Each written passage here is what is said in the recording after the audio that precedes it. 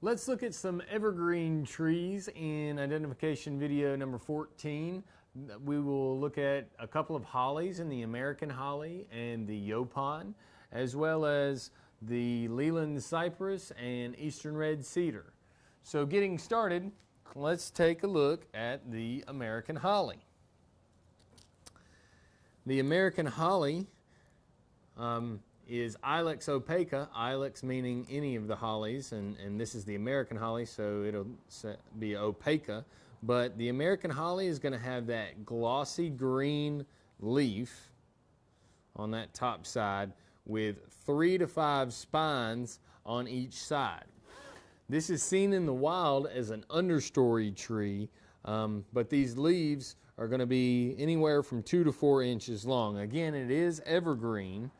When you look at the hollies, the American holly will have those red berries, green berries turning red later on in the growing season. But the American holly is that understory tree, Ilex opaca, and then you have the Yaupon.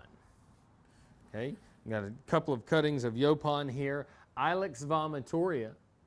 The legend is that the Indians danced around and ate the berries to make them sick, basically, or it would make them throw up. So vomitoria is a good way to. That's a good way to remember the scientific name. You eat enough of these berries, they'll make you sick, make you vomit. Okay, so the Yaupon, Ilex vomitoria, is also evergreen. When you look at the leaves themselves, very small leaf, maybe 2 inches long, but generally 1, maybe even a little less, and 1/4 inch to 1 inch in width. They're going to be oval leaves, and the margins on the edge are going to have these rounded teeth.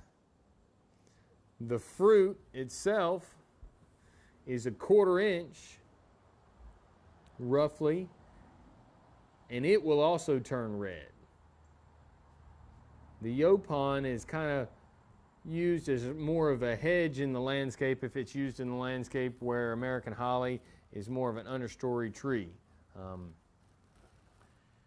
Okay, so let's look at next is the Leland Cypress.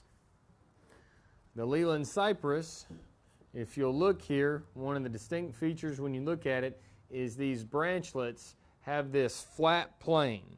So it branches in that flat plane.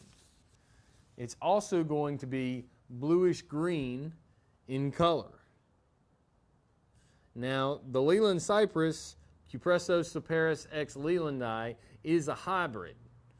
So it's not going to have any pollen or seed bodies on it. Okay? The bark itself, we'll flip it over on the back side, and again, this kind of shows you how it branches in that flat plane. The bark is reddish brown and scaly. In the landscape, this is used largely as a screening tree in order to screen out the neighbors or make a good, put on a fence row in order to kind of grow up and give a little bit of privacy in a homeowner's backyard. Lastly, we have the Eastern Red Cedar. Eastern Red Cedar's scientific name is Juniperous Virginiana, and it's going to have these scale-like needles as well that are short. The fruit is basically a round ball that is 1/4 inch to 1/3 inch in diameter that will turn dark blue at maturity.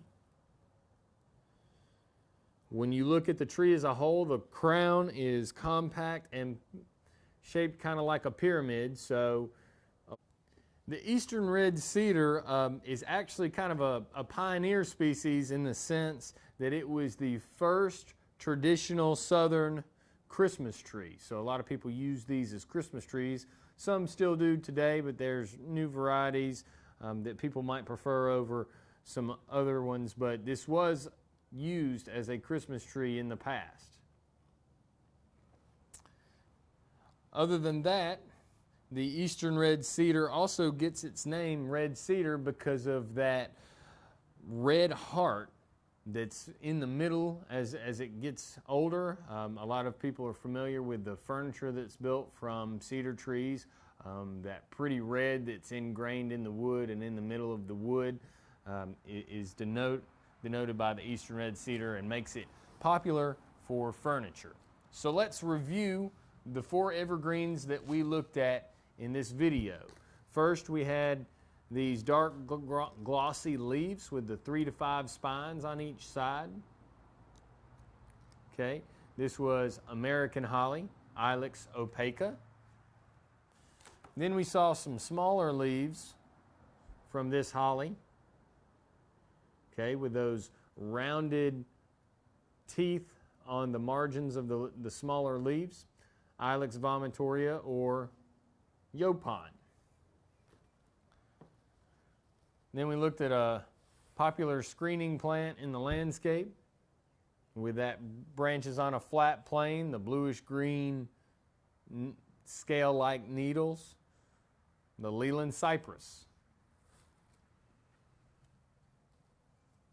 Then we had, lastly, the first traditional southern Christmas tree with those scale-like needles. Okay, this is the Eastern Red Cedar. That makes the 4 trees for this identification video.